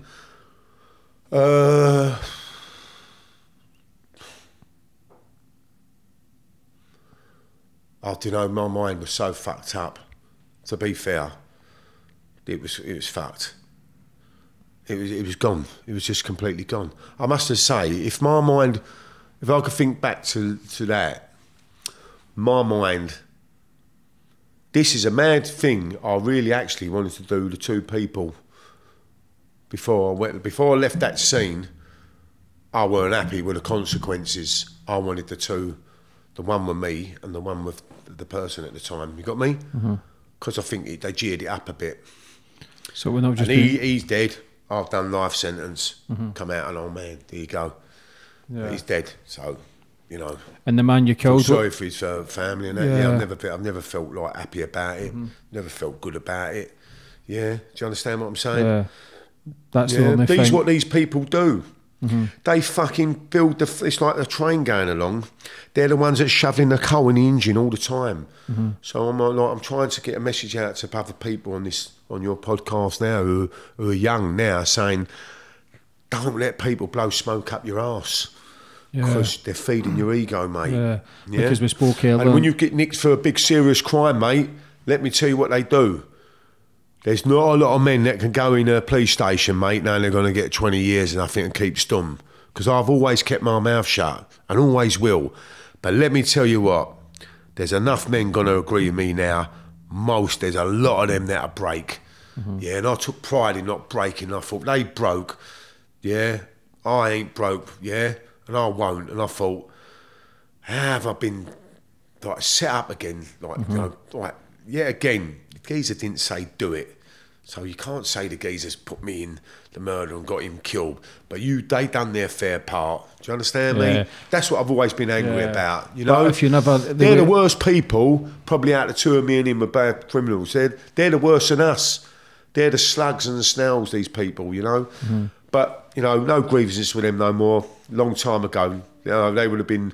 I would have been greatly after them back, like first early days of my sentence, mate. I was unhappy about them people. Them people, live your life, get on with it. I hope you've changed, because I hope you ain't still causing destruction. But listening to your story, Tony, if you never murdered that man, it would have been someone else eventually. Yeah, listen, could be more than it's just, I was out of control. Because we spoke earlier, and the man who you killed says, what was his last words? Yeah, that's powerful. Well, I didn't think me that one, but I'll answer it because I'm a man. Yeah, good call. Yeah, because I'm not going to be a coward. I looked into some unused evidence. He said, tell my wife and kids I love them, because he was dying. To me, that's the first time I thought, like, fucking hell, you know? Yeah. Fair play for speaking about that, though, because that's powerful. Well, it's good for them other people to know. Yeah. Perhaps, listen, they've got older now. There ain't no grams, but I'm glad I've left that with them as well, because that's what he said, Because anyone, for coming, you don't realise how strong you are by coming on here and telling your story, because now people who are watching understand the damage it does holding a knife or a gun. But that just shows you how fucked up you were then, that thinking killing a man was nothing really. But even deep inside you knew it was wrong, but you were so fueled with drugs, you were so manipulated by other fucking criminals. You've got to remember, any drug dealer out there, there's kids as young as 10 taking drugs. You're part of that problem. Of course you are. So why the fuck are they going to have loyalties for anybody else? They don't care about fucking no one. And you've got to understand how fucked up they are in their mind. No, I've got a lot of friends in prison for murder. I've had family members that have been murdered. I've had family members and friends that have been involved in a murder. I've seen the destruction, not just in my own family, but other families. The ripple effect that it has right through fucking lives, even the ripple effect, it still affects you. I can see it in your eyes. You can see the emotion, even speaking about, no matter what you speak, you can see you wear your heart on your sleeve. You can see, you're kind of guy you'd phone up and you're there in the heartbeat, no questions asked. Yeah, definitely.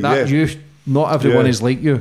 No. Not everyone is like you. You're a dime a dozen. You're 99% of other people are weaklings, scared, as you say, break in prison, stick you in because you're getting another gym session. These people are fucked. They ain't the people, and yet we see them with the big cars and the fake Rolexes, and we think that's a great life. That ain't a fucking life. as your prime example that you can see. You hate the fact that you've made those mistakes, but you can only learn from them and grow from them. And now maybe around speaking in schools, getting your book out to now help others, because I know you were wary coming on here today because you didn't want to promote yourself. You didn't want people looking up to you and thinking, legend. Thank you, So you're here today to set some closure for yourself, because all these podcasts, we spoke, I don't sit with any questions in front of me, we just shoot the shit. These are like therapy sessions for people. So many people are getting help, because I know a lot of people actually in prison watch and listen, and they know themselves that they've fucked up. Now a lot of good boys in prison serving life, good boys from Porso, where I'm from, fucking diamonds, but they've just chose the path that you went down. They kind of get backed into a corner where they thought there was no other way out, but there's always a choice, there's always an option. Now you're here, man enough to say, do you know what, hands up, I fucked up, I'm sorry. Even for that man's family, for anybody, they might watch this, what would you say to them? Like the man who you killed, or people are watching, what would you say?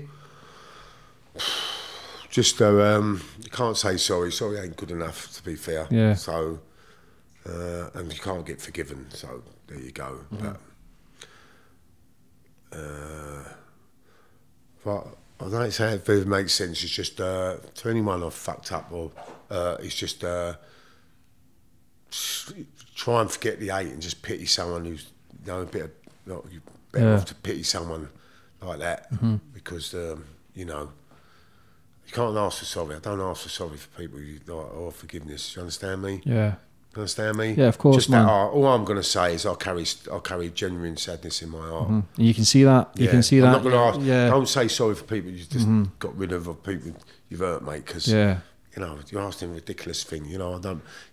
But this is now you're wanting to do something about it. You want to show people that you don't make the same mistakes that you've done, and that's powerful. So you might have had to do 25, 26 years in prison to then seeing a bit of light and going, you know what, that ain't a fucking life. But it didn't, like saying back when Yami was there with the KA thing, there was a geezer in there, a big fella, about 22 stone, it's like that.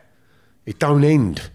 So don't think when you get on the prison van, you go to the Old Bailey and the blue light comes out and you come whizzing out of there, it's ended, mate. You get in there and then you've got more fucking egos and mental illness patients when you have a fucking fight with your mate. So don't think you're going in there and you're going to be a martyr and you're going to sit in your cell and everyone goes, oi, oi, oh, that's so-so, because there's loads of you in there. Loads of you waiting to grab you, mate, like hyenas. And like Yami says, I love what he says, if you ain't fucking in the game there, mate, you will get found out.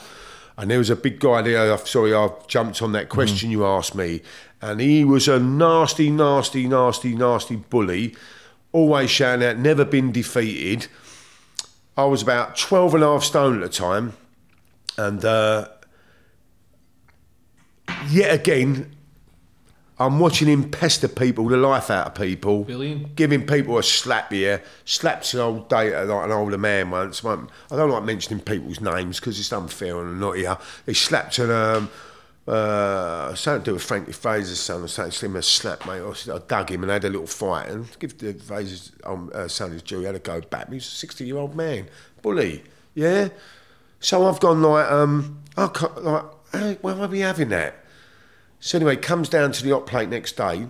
This fucker's got a neck as wide as this table. I mean, if you just can't probably see that table, but his neck's like this. I just thought, nope, this is the learning. I'm trying to learn because I've had the baby. I ain't got to the baby in my arms yet, but I still want to go out. I'm getting to the stage now where I want to come off the cat. I want to move. I want to get some. I've got some light at the end of the tunnel. 10 years in, and then I've got another. Do you know I even had a party? Not party, like I had to give everyone a meal on me wing because I've done 10 years. Then once I hit the meal and I was all happy and I come off the KA, I was going, yeah, I'm off the KA, and was all shaking hands and that. When the door shut, I thought, I've still got another fucking 10 years to do, you know what I mean? For why have I just bought everyone food? I've fucking done like 200 quid worth of food, and I'm like, well, it might be a bit of a debate on that one, 200 quid worth of food. But I thought, what are you celebrating about? You've got another decade to go. So anyway, this fella comes down the hot plate next day. So what I'm telling these youngsters, mate, there's people in there who are going to put one in you for moving their saucepan. I've seen it, burnt, hot fat, their head's completely burnt. Their eyes are gone, face is melted. It's a violent place. He's like, this fella said something to me about where I'm from, yeah?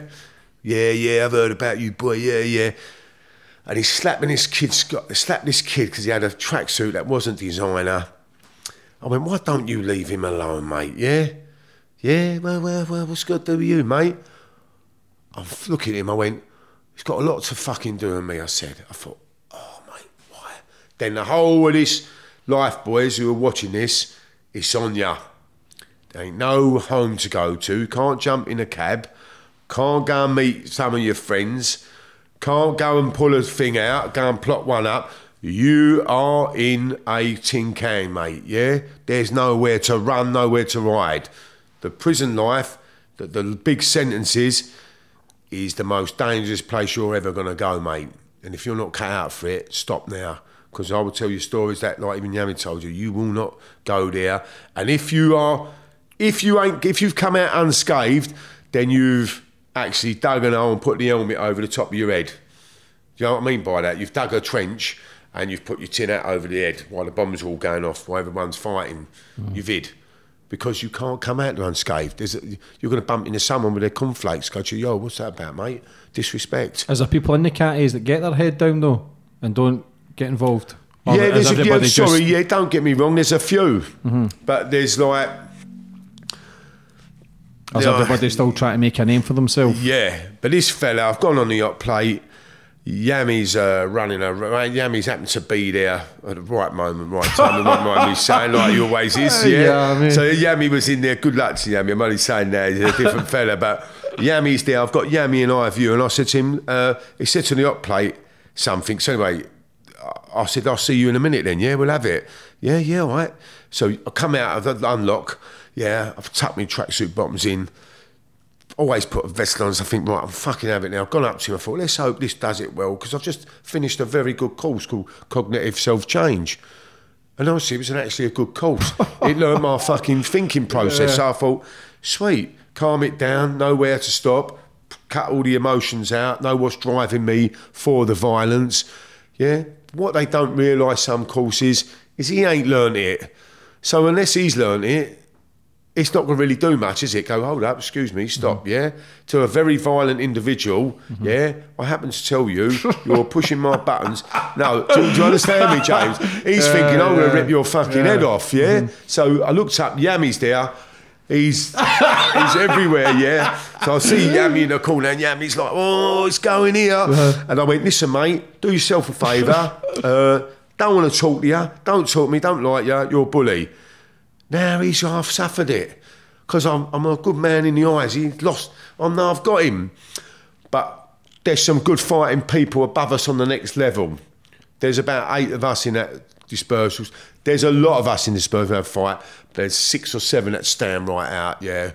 They know who they are. Good fighters, dangerous people. And they're on the landing. So now I'm aware. Boom, I'll get them. They're like... meaning like, they're more with me than this fella. Then Yami's like, what? Yam's on it, yeah.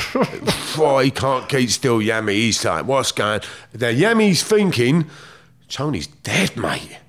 He's picked a fight with a heavyweight that he cannot possibly, sizably manage to win, yeah? Don't matter how many rounds he does on the bag. And the big fucker's quite good on, he's not a brilliant boxer, but he's good on the bag. Ooh, yeah? Like, you know what he is, Frankenstein? It's like they've stuck him together. Also, now he's looked up at him. Yeah, he's gone, he looked at me, and this ain't to glorify, this shows you what you're going to deal with when you get in there. Yeah, this is what I'm trying to say. He's then gone, don't fucking do this, what do you want to do about it? I went, let's fucking go. Now, Yami is watched him, I've run down the stairs, and we're not supposed to go out, but the prison officer let it go on. I've gone out to the laundry room, I'm thinking, I'm not heavy enough, mate. I'm fucking 12.5 stone here, mate. So I'm thinking, draw fast, got to go. Yami said, after the fight, that he took his time to come downstairs, which I knew was a good move for me, so I'm waiting for him. But he's taking his time to come down. Any man who's in a rush for it, you come down fast, yeah? As he comes through the door, he pulls his tracksuit bottoms up, like the Green Mile. I just can't see the sunlight coming from the door. His head's that big.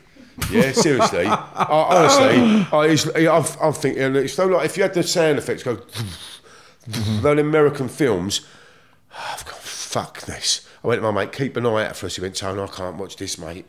Yeah, he went, I don't want nothing to do with him, mate. I went, he's fucked off, yeah? I'm on my own, yeah? So Yammy's still trying to get, Yammy's getting everything. Yammy is in full seat. He knows exactly where it's got to go.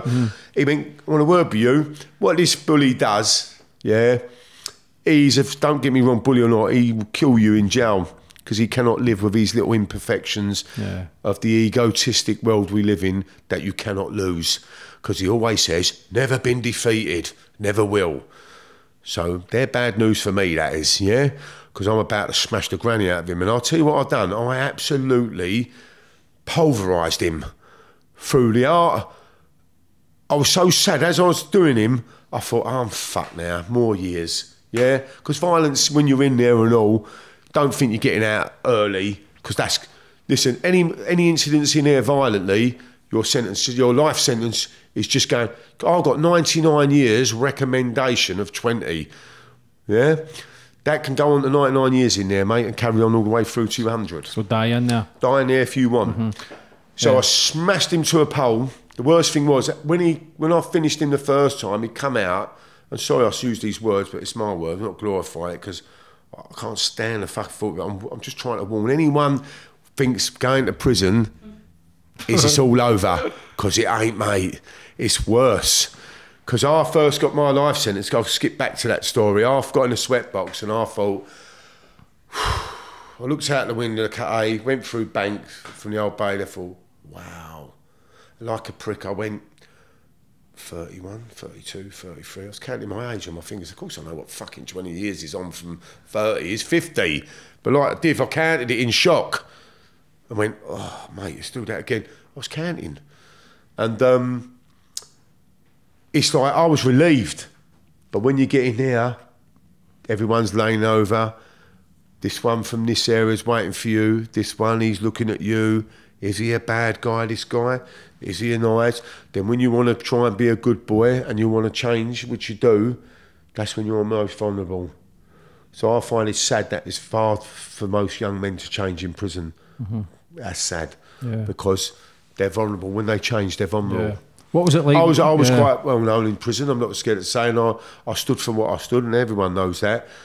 But I felt vulnerable at times when I started feeling towards my family, when I started heading towards the Litlands, and that I started to feel like I was losing my armoury. Yeah. What was it like when you got your 20, Tony? What was that day when you got your 20? What were you think? Were you numb? I just called it. I think I called the judge something, and a 20 wreck. Yeah. I didn't even know he handed it down. I didn't even know he handed that down to me. I weren't listening, and I was having like a lot of rows in the dock with the officers threatening him and kept saying, "Don't touch me." And walking back, you ever seen the film Stir Crazy? Yeah. As you get in it, and they go, "Yeah, no shit, yeah." They get the sense, go, "Wow!" I was thinking, I'm going to freak out in a minute. Yeah. Someone's got to plough through the wall and take me away from this nightmare. Yeah, and they're all chaining me. They're walking me fast, and I'm going like, as I'm walking, that is when you know, yeah, this is what I'm going to say to everyone. I'm going to try and help.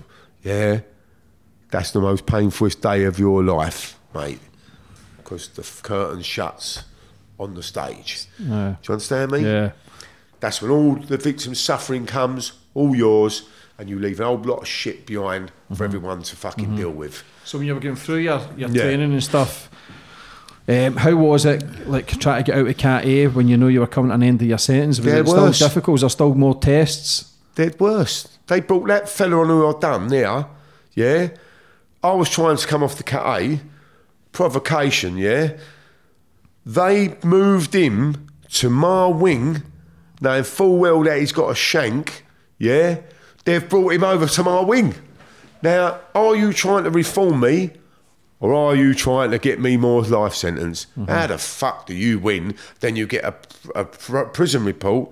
Not all prison staff bad, not saying all governors bad, I've had some good help along the way. I'm just talking about some. I don't always generalise as everyone. Do you understand what I'm saying? Yeah. Some people literally, when I've had someone like I've had staff that want to really see you get out of prison in the later stages. They're trying to fight to help you. You got me?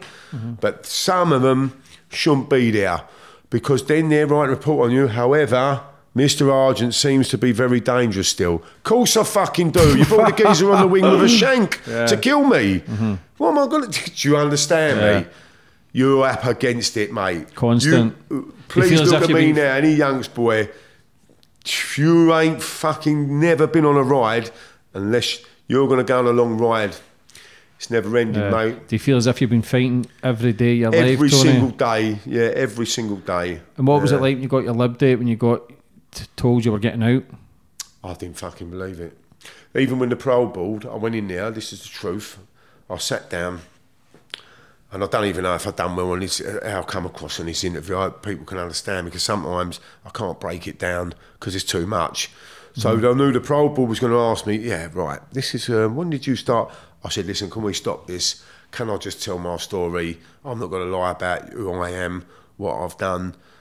Yeah, well, go on in. No solicitor got involved, no personal officer. He was a great man trying to get me. I had a personal officer that actually was so good, he wanted to get me out, mate, because he felt I've done enough. He read my file and thought, well, this geezer's just been fucking used, mate. Yeah? Is that a bad thing? He was a real good man, yeah?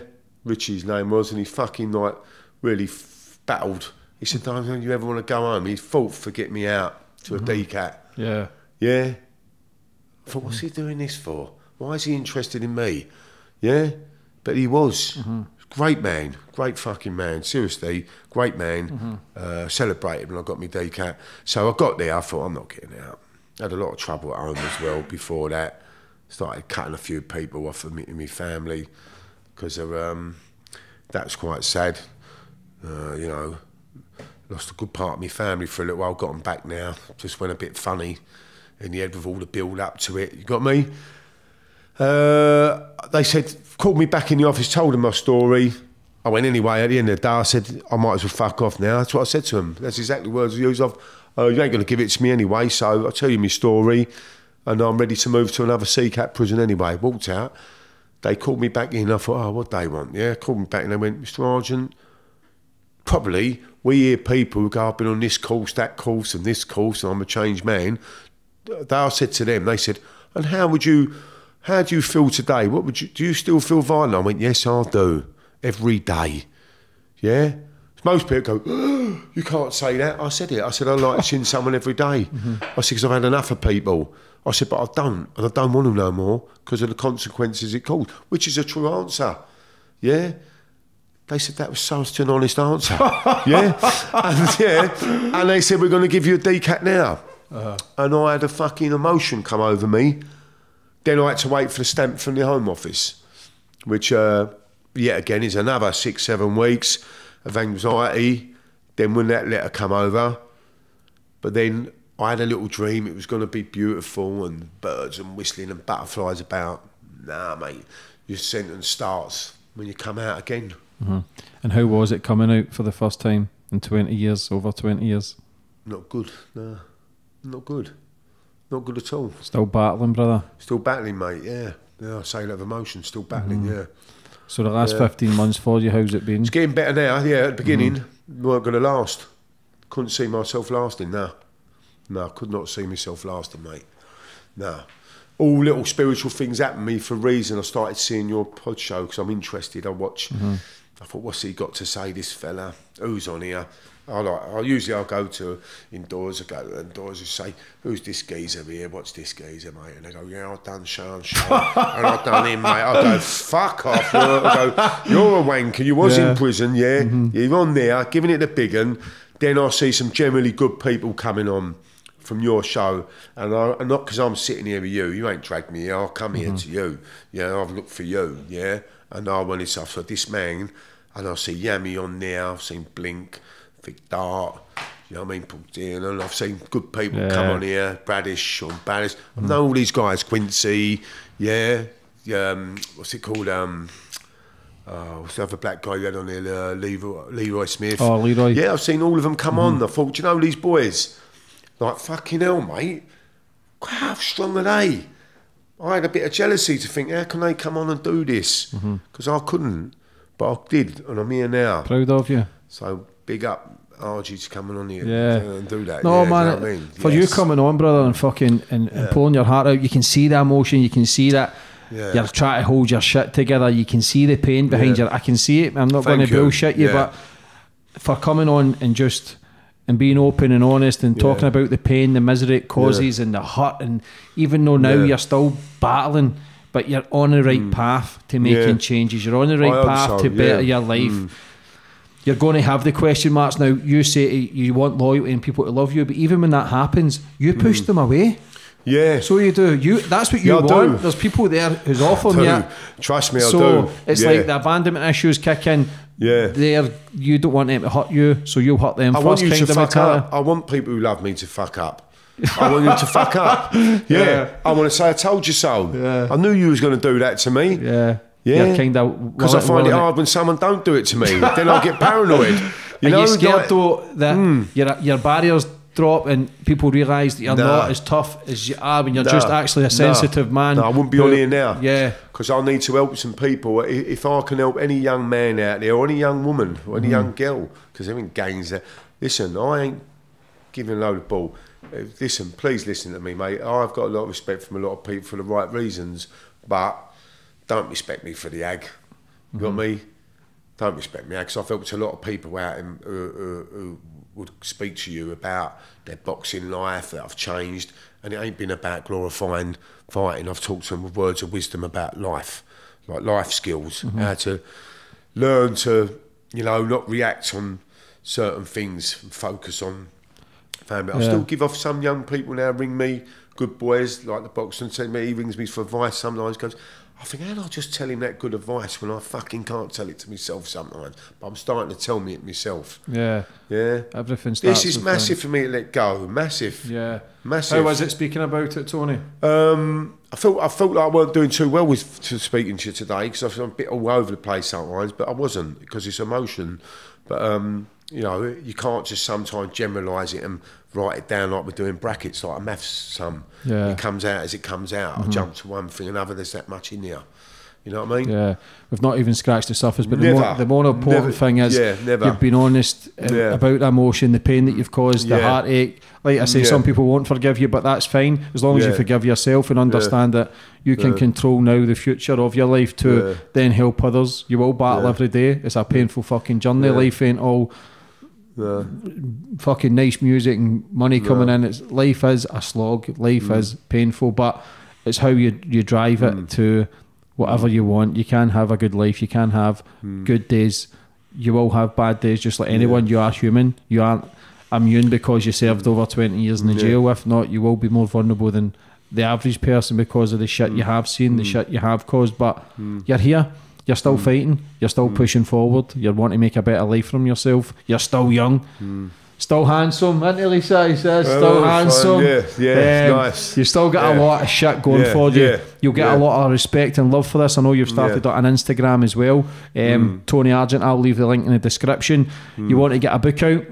Documentaries possible for them. This is the shit that can happen. This is why these platforms are great, because it gives people an opportunity to show them their true self, their true character, and also to try and make an honest living. When it all comes down to it, it's just to make an honest living. For anybody watching, for anybody listening, maybe even in prison, or maybe they're going through the struggle, Tony, who wants to be a gangster, who thinks they're a tough man, what advice would you give for them? I'd say please, fucking just let go.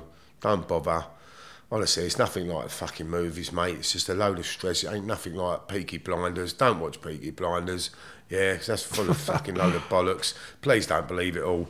Yeah, some make it in life, some don't. I never made fuck all out of it. I spent loads of money, sniffed loads of gear, caused nothing but ag, hurt people's lives, hurt people, painful for my people, painful for their people. And the list goes on. Just do something different. Do you understand what I mean? Yeah. Vic Darter's someone I know. Vic said a good thing. I'm sure Vic said once, what a waste. Do you know what I mean? What Vic was ready to do, and what we're proper, ready. Vic's proper. What we're ready to do sometimes. Or Vic said, "Are we fucking mad? What we try and what we're about to do for the cause." You know what I mean? Fucking leave. They're all the men that have got me on here because they're all good people. Yeah, all well respected. There's not many. Yeah, as far as I'm concerned, there's not many bad people you've ever had on this show. So, do you know what I mean? I speak as a finest. I won't be sitting here now. Yeah. Blink, before we finish up, we'll touch on Blink. Glasgow guy. Blink, man. Fucking Blink's, potty. Listen, I love Blink, mate. I go Blink when we do me set. When I first got the Long Lartin, there was we was crazy. Me and Blink, there was a World Cup come on, and England were playing. I'm not great full of English supporter, but they know when crowds whistle when there's a penalty, that long whistle noise. Me and Blink used to do it, and everyone's going, "What's the matter with it?" Blink and me used to do it all the way through to annoy people. Yeah, me and Blink was just like, Blink's a fucking funny guy, mate. He's funny as he fuck, pulled Ronnie O'Sullivan, the snooker player's dad was there. Good man, Ronnie. Looked after me. Ronnie, good man out for Ronnie out there as well. Good man. He was at the phone box once, and Blink pulled down. Someone, I think, pulled down his shorts. It weren't Blink, but someone else did. And Ronnie got so sick of this on the occasion, he just flicked him off. We're standing in the phone box naked like this. And the woman governor come round, with a load of board of visitors, and the most violent probably place in the country at the time. And I remember this woman's face going like that, and he turned around going, "Yeah, what you got to do, son, when you hit the black stripe ball there, you should have gone there." And she was just naked, like standing there in the phone box. And Blink went, got him, in that big deep Scottish accent, you know, lovely man, Blink. Mad. Blink, Jimmy Ely's friend, good stuff, good times. Ollie, we had a good spur down there. Paul Bryan, you know. Got Gary Edney, loads of people, Johnny Cook, loads of good stuff. You know what I mean? It was good people. Yeah. But Tony, for coming on today, brother, and pouring your heart out and opening up, it takes courage. That shows you how far you've come to try and change the chapter and flip the page and to move on with your life. Would you like to finish up on anything? Just I'm hoping that from the day I leave here, there's just a bit more peace now. Do you know what I mean? I hope so. I'm quite positive. But and sorry for anyone I've caused any problems to. Sorry I said I wouldn't use it, but there's only one word for it. There ain't another made up word for it, but I am generally, if I've hurt people along the way, you know, then like that was what it was then, but it ain't what I was now. So, you know, I've never been happy in what I've done. So if that's good enough for everyone, you know, and I'm working hard to change others. So that's the least I can do, is to help some other people not cause any more grief than what I've done. Do you understand what I mean? Yeah, fair play, Tony. It's a lot of bravery to come on today to share your story, especially with the reputation that you do have. You're still young. You're clearly sorry for your mistakes that you've done, the damage that you've caused.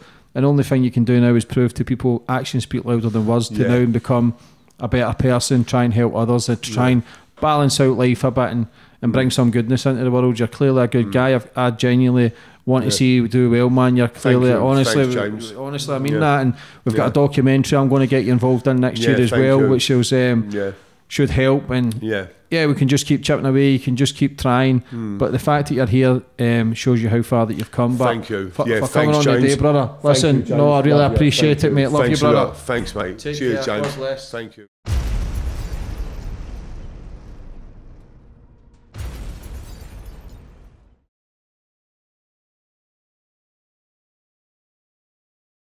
Check out more of my podcasts on the right, and be sure to like, share and comment your thoughts on this week's podcast.